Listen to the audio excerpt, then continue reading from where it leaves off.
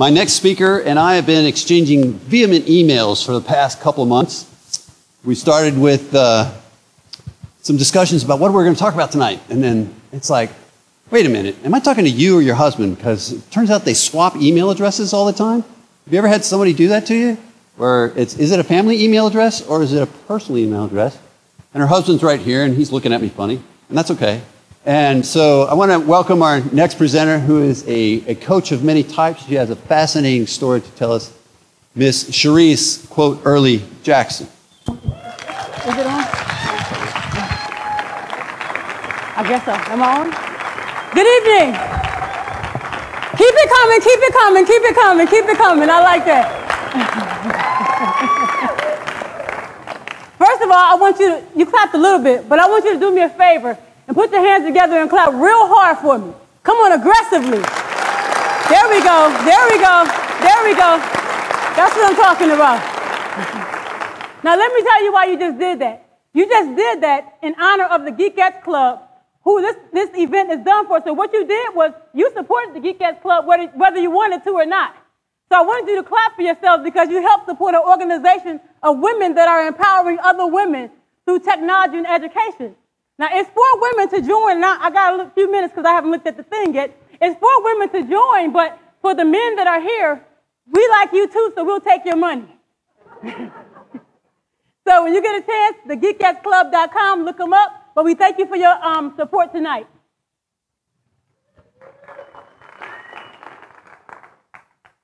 All right, so I am, as he stated, Cherese Jackson, the co-owner of New Direction Coaching Associates, a life coach of many sorts, and a proud supporter of the Geekettes Club. Can't you tell?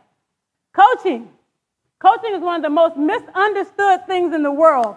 People think we just meet and greet people. Our families think we're like Dr. Phil, but without the salary and the audience. But what we really do is make a lot of phone calls and set a lot of appointments. Now, I know you know some of these more notorious coaches like Tony Robbins, Zig Ziglar, Dr. Susie Orman, and the newly reintroduced, if you watch OWN, Ian Van Zant, who I absolutely love. And then you have, hold your applause, us. There is an estimated 80,000 certified coaches in the USA, generating about $2.4 billion as an industry. $2.4 billion as an industry. All I'm saying is, can I get a piece of that? Just a piece. You know, in the world of Mac or the Apple world, where they say there's an app for that, whatever you need, whatever's going on, there's an app for that.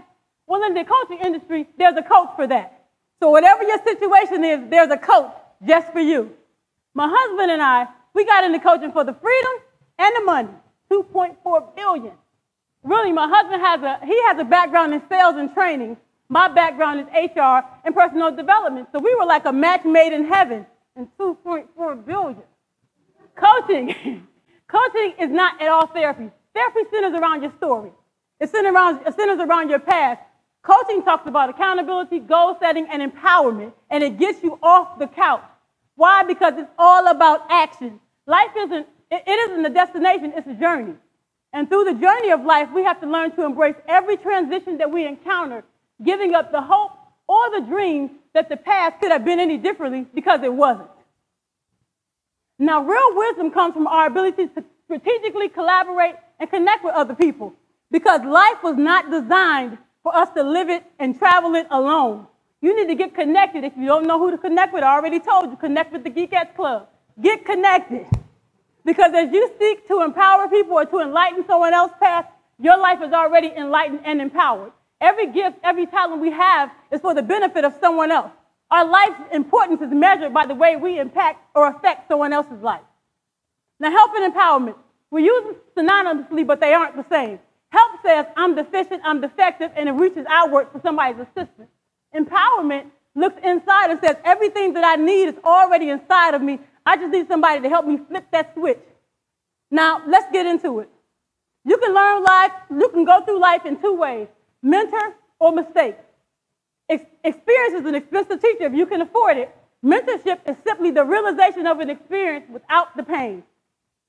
Revealing thing number one, life is a cycle. Life is seasonal. Life transitions. Just like right now, we're going from summer to fall. We'll soon be at winter. back to spring, that's how your life is. So whatever's going on or wrong now, hold on.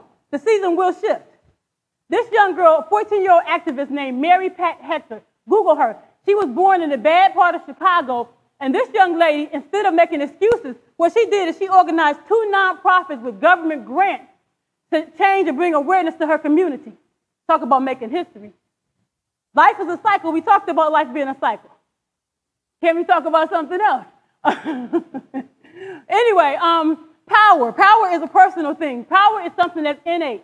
You can't sit around and wait for people to speak power into your life. You have to look inside, no matter what the outside looks like, and realize that you're great, that you're awesome, and that you're wonderful. And you don't always get what you want in life. Why? Because life does not come with an easy button. Things do happen. Things go wrong. But it's not so much as what happens to you as it is what you make it mean to you. So take the principle and get rid of the pain. Now, you can't change anybody in life but yourself. And even that, if anybody knows me, it's hard as hell trying to control myself.